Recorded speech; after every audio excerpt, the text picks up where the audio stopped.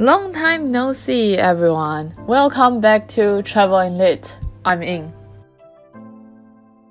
Today we are going to Canterbury. Where is Canterbury? Canterbury is a small town in southeast England. It is famous for its cathedral and also the Canterbury Tales.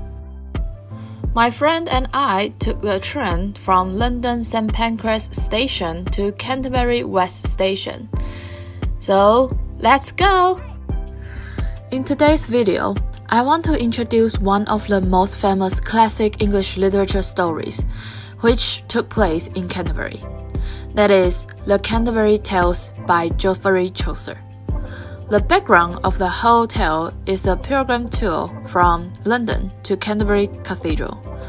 According to the Norton Anthology, Chaucer's original plan for the Canterbury Tales projected about 120 stories, 2 for each pilgrim to tell on the way to Canterbury, and 2 more on the way back.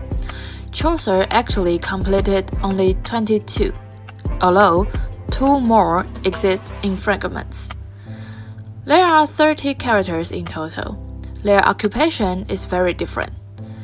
There are king, miller, monk, widow, etc., etc.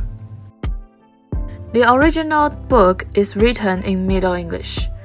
I remember when I studied it in my British literature class, my professor read the first 18 lines in Middle English.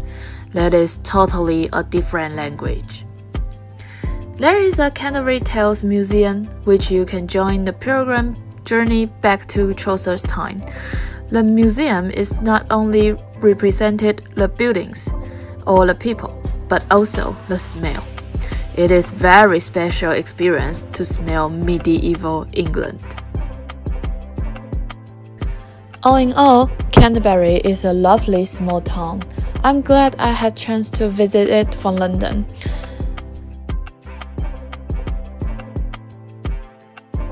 See you soon in my next video. Don't forget to subscribe if you haven't.